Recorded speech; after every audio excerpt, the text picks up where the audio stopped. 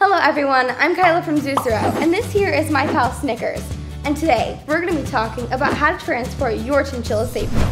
Before we start, make sure to come check us out. We have tons of high quality products made by pet lovers just like you. Check out the link in the description below to get 10% off your first purchase with our special YouTube viewer code. Alright, let's get started.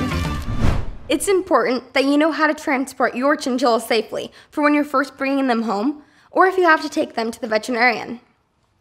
You want to make sure to transport your chinchilla in a vehicle that has air conditioning. Chinchillas have to stay cool because they can easily overheat in temperatures that are higher than 72 degrees Fahrenheit or 22 degrees Celsius. Also, make sure to not place your chinchilla near a vent in your car. This is because the vents can blow air directly onto your chinchilla, which can make their eyes water and weep onto their cheeks. When deciding on a carrier, you'll want to look at how much airflow it will provide for your chinchilla. Carriers that have minimal airflow aren't a very good option because your chinchilla can easily overheat in a confined space. Instead, you'll want to choose a carrier that is made out of metal, so that way they can't chew through it and escape, and they'll have enough ventilation throughout your trip.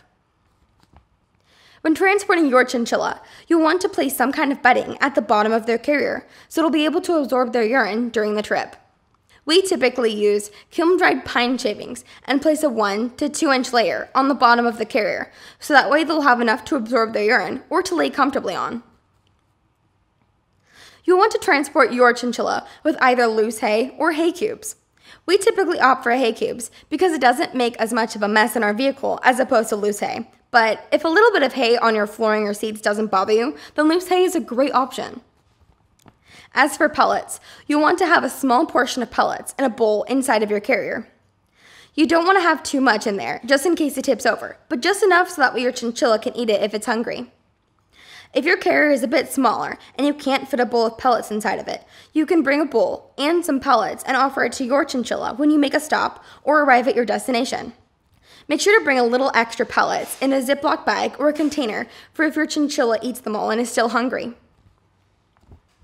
You also want to make sure not to place a water bottle onto their carrier. Chinchillas tend to get very stressed when being transported, so if you attach a water bottle, they won't drink out of it. And instead, the twists and turns that you make while driving will make the water leak out of the bottle and onto their bedding, making them sit in wet bedding for the duration of the trip. The leak water can also get onto their fur, which can cause their fur to mat or their skin to get fungus growth from the moisture. You'll still want to bring a water bottle though, and offer it to your chinchilla when you make stops or if you're waiting at the veterinarian's office, but just make sure that you don't attach it to their carrier while you're driving.